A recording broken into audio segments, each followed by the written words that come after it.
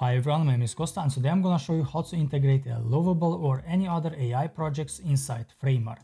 So I got this project right here and then I will click on this arrow. Now I will select this URL and then copy it, go inside Framer, go to insert and look up for embed.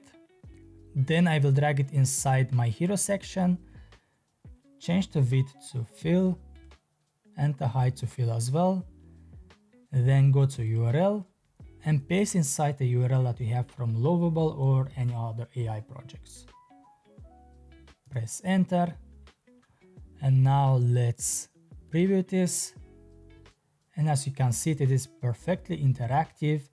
It works on hover, but let's see if it works when I drag an image inside. So I will drag this image inside this app. And as you can see, it's loading. By the way, it is using AI in the background, so it's gonna analyze this image and it recognized this building. It is a Belgian building from Ghent, which is called Gravenstein.